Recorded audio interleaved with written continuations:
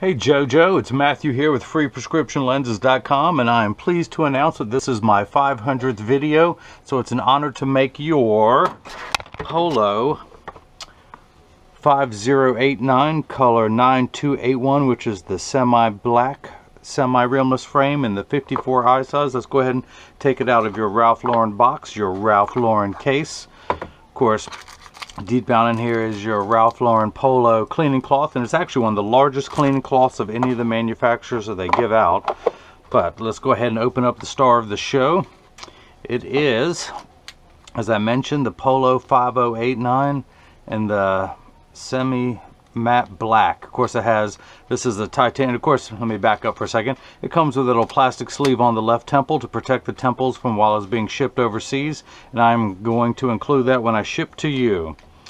But it has the RL, the Ralph Lauren initials, on the side. It's a great semi-rimless frame, extremely lightweight. These are the titanium temples, making it very strong and lightweight. And of course, one of the things I love is the faux wood finish on both of the temples that just really makes this frame. This is one of my favorite Polo frames, and I'm pleased to be able to do this for my 500th video. So let's go ahead and begin. The way I do these, I normally trace the frame right here, but this time being semi-rimless, I need to trace the lens. So let me grab a pen. I have this graph that gives me a straight line. I'm going to put your frame on there, and I'm going to put 2 dots. Hopefully you don't miss any of this. I have to raise my head up to see clearly. I have to hold it up to the light there. We are good. But I put 2 dots on your lenses. That gives me a straight line, a straight meridian, if you will. So I'm going to go ahead and pop this out now. I've got to find my tracing pad. Here it is. I'm going to get a little sticker, which I keep up here. I'm going to place that on there, pull the paper away to make the black side sticky, and now I am going to line up your lens. On the back here is another line, and that is going to tell me that I've got it on there straight. I apologize if you're missing any of this. As I tilt my head up, I'm a licensed optician, professional licensed optician here in North Carolina. I'm not a professional cinematographer. But I'm going to wake up the computer. I'm going to tell it that I want it to trace the right lens, and I'm going to hit that green circle to start. It's going to ask me for the bridge size, which is 18. That is there. I'm going to check that. But this little stylus is going to pop up, and it's going to go around and trace the shape of the right lens. Here at freeprescriptionlenses.com, where everyone loves a bargain and no one is disappointed with quality. You buy a genuine, authentic Ralph Lauren Polo frame, and you're going to receive one free clear pair of single vision prescription lenses. And that is what you're getting tonight. Of course, my receipt has my federal ID tax number, so if you have vision insurance or flex dollars, you will get reimbursed for this purchase, whether they are prescription or not. JoJo, you know you need a prescription, but if you're out there and you have vision insurance in your 2020 and you want a beautiful pair of glasses to wear at the office or at the club or the coffee shop, this is a great one to do it. So that is the shape of the lens I've cut. It's only magnified. Let me magnify it down to real size. That green outline is the shape of the lens. I'm going to magnify it as I continue to work. I'm going to put in your pupillary distance for your right eye, which is 31. The computer starts at 32.5, so I'm going to hit this minus button a couple times. It's going to come down in 0.5 millimeter increments, and I will stop at 31. So let's go ahead and come down here to the lensometer, and I'm going to go ahead and get your lenses dotted up. Let's turn on the lensometer. Let's get everything zeroed out. Hopefully, again, I don't miss any of this. I'm going to put the axis wheel on 5. Your prescription reads -1 1/4, -1 at 005. -1 1/4, -1 at 005. Put the power drum on -1 1/4, which is your spherical component. Let me make sure everything's zeroed out. We're good. So -1 1/4. Take this out. I'm going to put your lens in. I'm going to rotate it until the sphere power comes in clearly. Find the optical center, check your astigmatism correction, everything is lining up there. Now I'm going to put 3 dots on your lens, which is a little bit hard for you to see. It's hard for me to see too. So let's go 1. Let me hold that up again to that white background of the paper towel so I can see it. 1, 2, and 3. And this is the right lens, so I'll put an R on that. Your left lens reads -250, -50 at 170. -250, -50 at 170. Put the power drum on -250. Take the lens out of the protective sleeve. Put it into the lensometer. Rotate it until the sphere power comes in clearly. Find the optical center. Move everything into place just like the crosshairs of a scope. Check your astigmatism correction, of which I'll explain in a little bit. All of that looks good, and let's go ahead and put the 3 dots on your lenses. 1, 2, and 3. And this is not the not the right lens, so I'm going to put an L on there. And if you missed any of that, let me recap. Oh, it's a bad joke, but you'll be telling it tomorrow. I promise you will. Okay, so we're going to come down here. I'm going to take your right lens and place it onto the platform. What I have here is a block. I like to call him Jenny from the block. I need to attach this to your lens while it is cutting. So I need a double-sided adhesive sticker for those, which I keep up here. I'm going to grab 2 of those. I'm going to stick one onto the first block. We'll do the same thing now for the second block. Now on the back is a little silver magnet. It's going to do its job twice. The first job is to hold it in place in the arm of the blocker. The second time will be in the edger. But I'm going to go ahead and pull the paper away and give the magnet a chance to work the first time around. I'm going to take it and it's going to stick to something magnetical in the arm. The reason why I put those 3 dots on there is that I want to line up your lens just perfectly. Because of your astigmatism, it has to go in there perfectly. It cannot be oriented any off kilter, or you're just not going to see as well. So I'm going to line up your lens. The blue cross is the geometric center of your frame. If you were to measure vertically and horizontally, that's where that blue cross would be. Your eye is just inset from there, so hopefully you can see this orange crosshair. But I've got that in your optical center, that center dot. Those other 2 dots are lined up on the meridian, telling me that it's in there straight. I'm going to hit this button, and then the arm's going to come down and place the block onto your right lens. We'll take your right lens and set it there. We'll take the unright lens, put it onto the platform. Your pupillary distance for your left eye is 30. So again, I'm going to hit the minus button twice until we get to 30.0. Place the lens onto the platform. The dot goes in the optical center. These other 2 dots tell me that it's lined up perfectly. I'm going to hit this button, and now I'm not going to do nothing because I forgot to take the paper off to put the sticker on there. So let me pull up the shape of your lens one more time. Repeat that just for fun. Let's go ahead and block the right lens with nothing there. It's just going to go down and pretend to do its job. Just like me, I'm pretending to do my job. I need to pay attention and work better. See, look at that. See how nice and sticky that pad is? So we're back over here. We're back to 30. I'm going to put that there for the optical center. Line up those 2 dots. Now I'm going to drop down, and now the block is going to be applied to your left lens. Now, this is the edger. This is what costs $40,000. It weighs 200 pounds. I recommend everyone go out and buy their own, put it on your kitchen counter, and then you can cut your own lenses at home. You won't need this guy anymore. But the actual cutting wheel is over here on the far right. It's going to act like a heavy grit sandpaper to grind away your lens material. And then this wheel here, well, this wheel in the center is going to flatten out any rough edges, and then there's going to be a little cutting blade. That's what's going to cut a groove into your lens so it stays inside this string, this monofilament. So I'm going to go ahead and take your right lens and let the magnet do its job a second time. It's going to hold it in place in the chuck, or as I like to call it, the Charles, because I don't know this machine well enough to call it chuck. I am going to wake up the computer, and that is the shape of the lens I will cut. I do not want to polish the edge of your lenses. I do not want to put, actually I do want to put a slight bevel on the front surface, the convex surface of the lens, and I want to put a heavier bevel on the rear concave surface of your lens. And that concludes your vocabulary lesson of the day. I'm going to hit the green start button. The door closes, the clamp shuts, and then the lens is going to be traced by 2 white styluses, making sure that the lens is large enough to fit into the frame. And it is, you can see as it's going around tracing it. And then the old carpenter saying measure twice, cut once is measuring the thickness of the lens at every point to know exactly and precisely where to cut the groove into the lens, so it finds the middle of the lens, so you have the best cosmetic look possible. Now in just a moment, the cutting wheel is going to move over. It's going to start spinning. If you see light flickering in the background, that is water. It's only there to catch the optical sawdust. Polycarbonate lenses cut dry, where plastic and high index lenses cut wet. In just a moment, your lens will touch down onto the cutting wheel.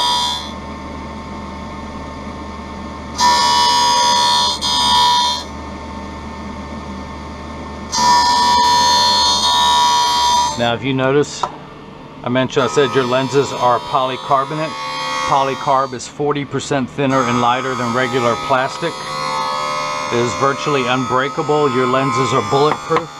Up to 22 caliber and has both UVA and UVB protection built into the lens. We know what the sun's harmful ultraviolet rays can do to your skin, where your eyes are 8 times more sensitive than your skin, so you have permanent sunscreen for your eyes.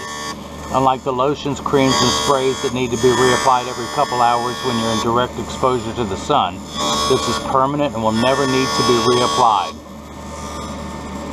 If you notice, your lens is completely flat around the edges. It's like a nickel. If I were to take it out now, it would stand up on its own.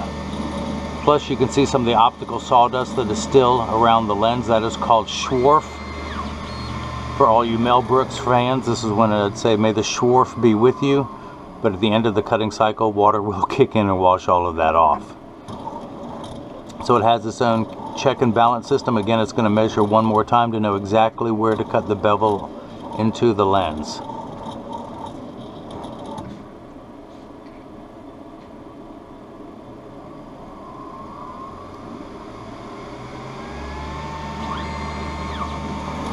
So it's going to come back down and just smooth out any rough edges that are left over before cutting the bevel. Cutting the groove, I should say.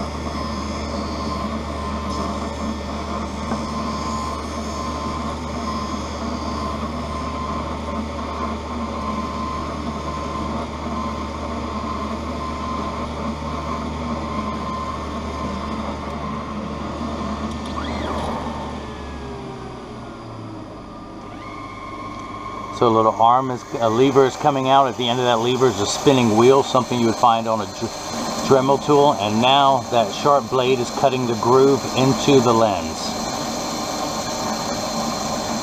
It is no longer flat. You could run your thumbnail through that groove.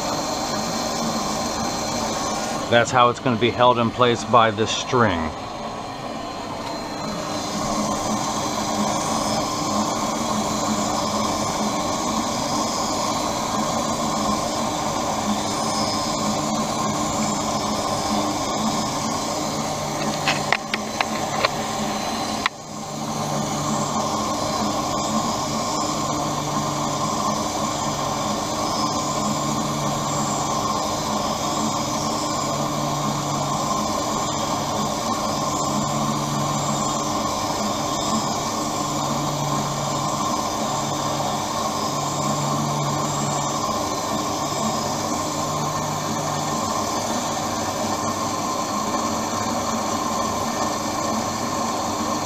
In just a moment it will finish. There we go.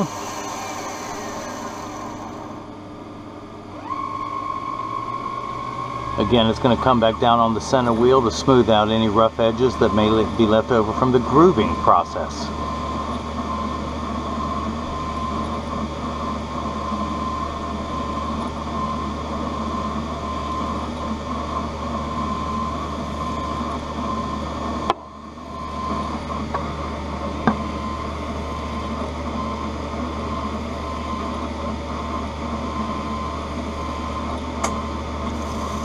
Now, water has begun spraying. It does that for the last 20 seconds of the cutting cycle just to wash away any optical debris, optical sawdust, if you will.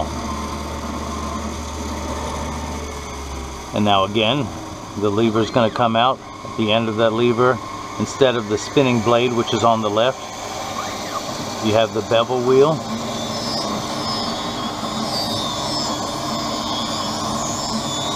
It's applying the safety bevel to the front surface, the convex surface of the lens.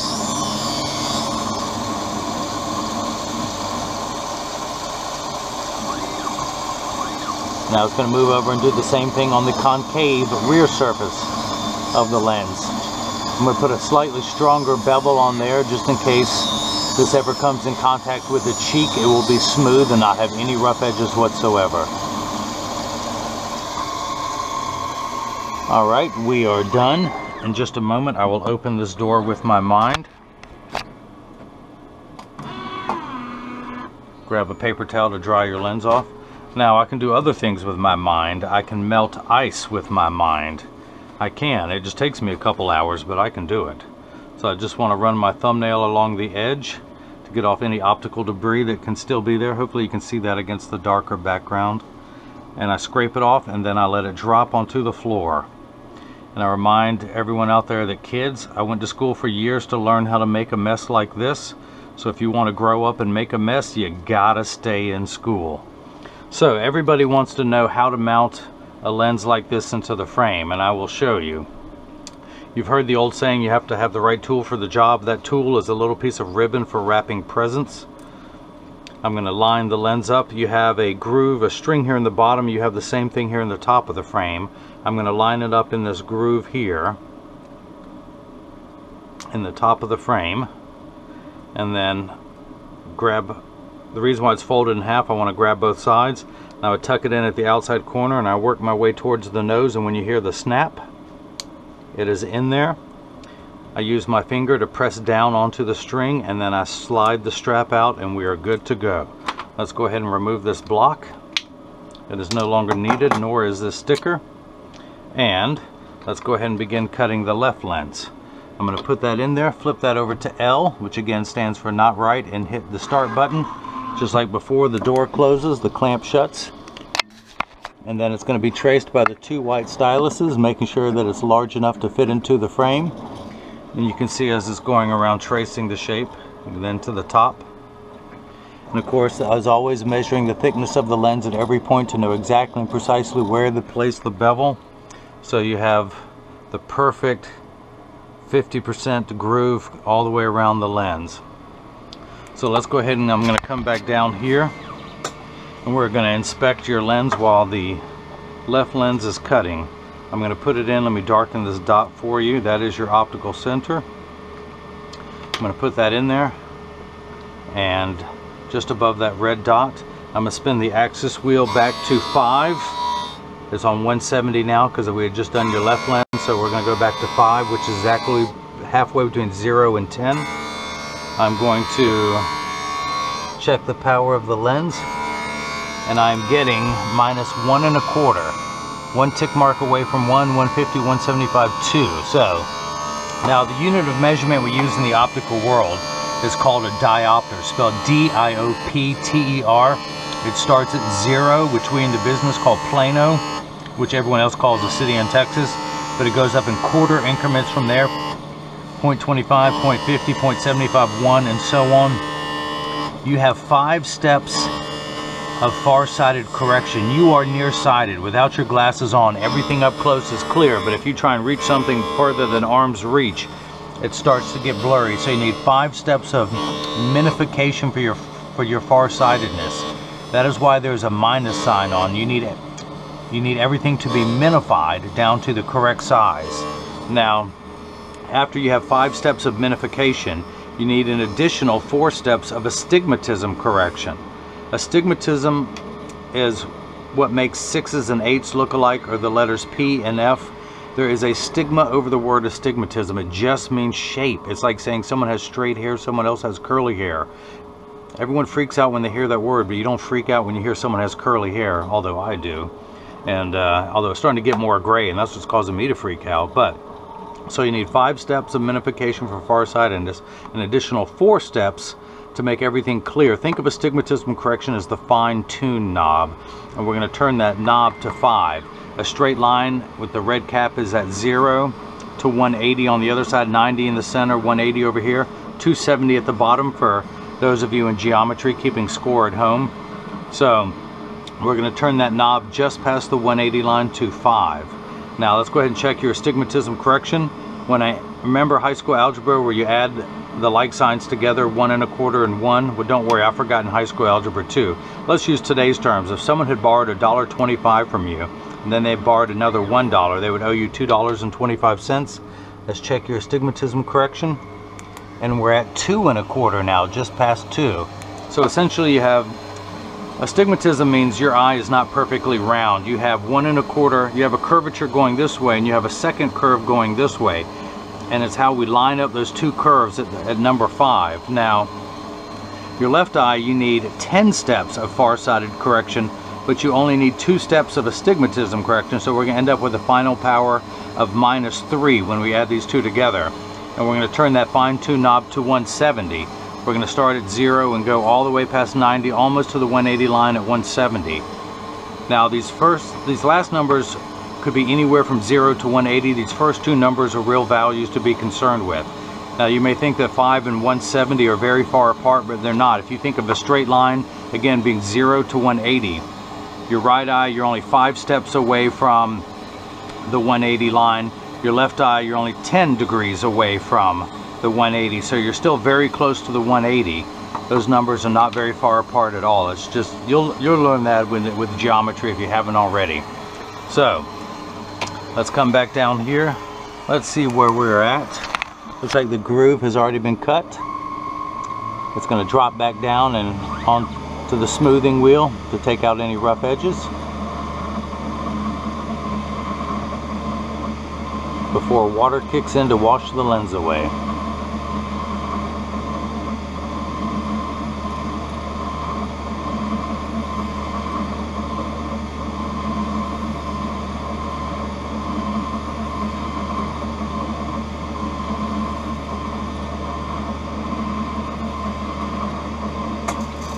There we go. Say, that reminds me, I need to take a bath.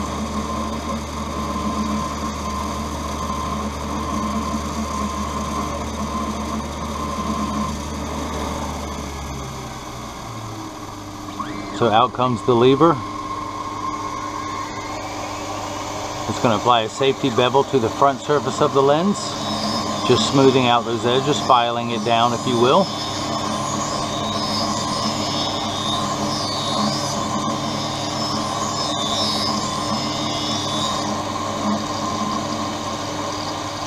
Now it's going to do the same thing on the back surface of the lens.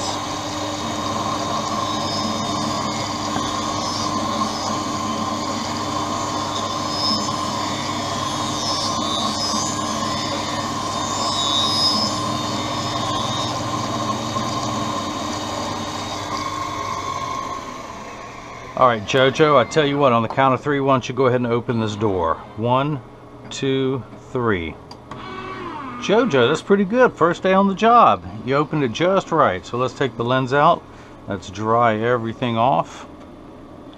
Use my thumbnail. Again, let's remove all of that optical debris. I love it when it comes off in one piece. That's like when you clean the lint trap in the dryer and it comes off in one piece. Isn't that great? So I'm going to carefully collect that very neatly and precisely. Scrape that off onto the counter. Let's do the same thing for the back surface. Now into the groove itself, and once it's all on the counter, I carefully and neatly collect it into one pile, and then I wipe it on the floor because that never gets old. Alright, let's go ahead and take this off. That is no longer needed, nor is this sticker. Come back down here. Let's dry off the center of the lens too, while keeping that red dot in the center.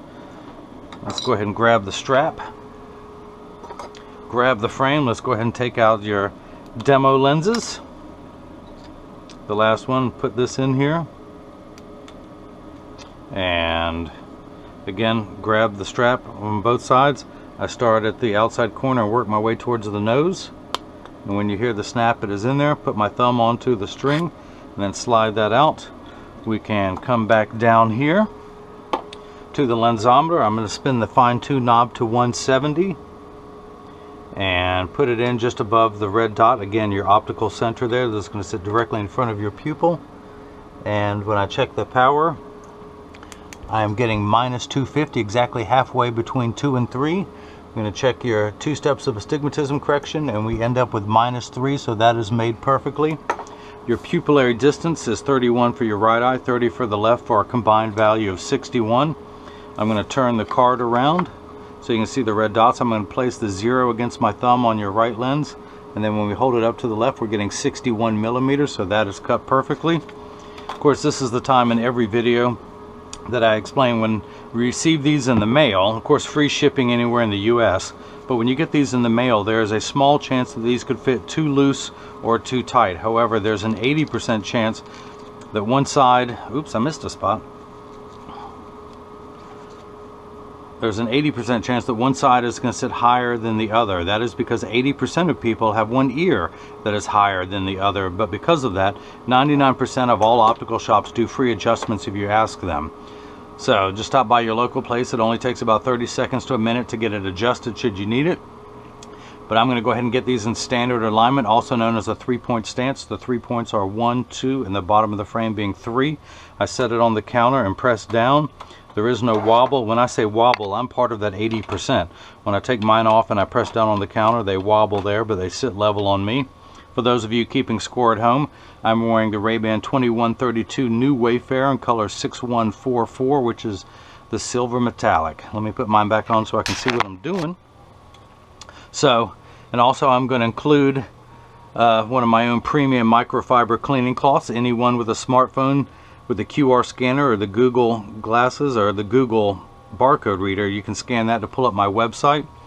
But I field test every cleaning cloth to make sure that it cleans properly. I don't want to send you a defective cloth, but I'm also going to give you instructions not only how to care for your eyeglasses and lenses so they last you for years, but for your Polo case, your Polo cleaning cloth, and of course you're going to get one of my cleaning cloths with instructions on how to care for these so they'll last you for years. I also include a selfie request to have your picture on the website. JoJo, I'd love to have your pictures there to have on the website. But again, it has been my privilege to film and record my 500th video for you, JoJo. If anyone has any questions about what I can or can't do, just email me through the contact button on the website or email me at freeprescriptionlenses@gmail.com. JoJo, where's my flashlight? Here we go. Hopefully it'll come up. I hope you enjoyed watching as I cut prescription lenses for your Polo 5089 in color 9281, which is the matte shiny black, in the 54 eye size, and hopefully everyone else has got the chance to see how I bring that love and feeling back to glasses. Thank you.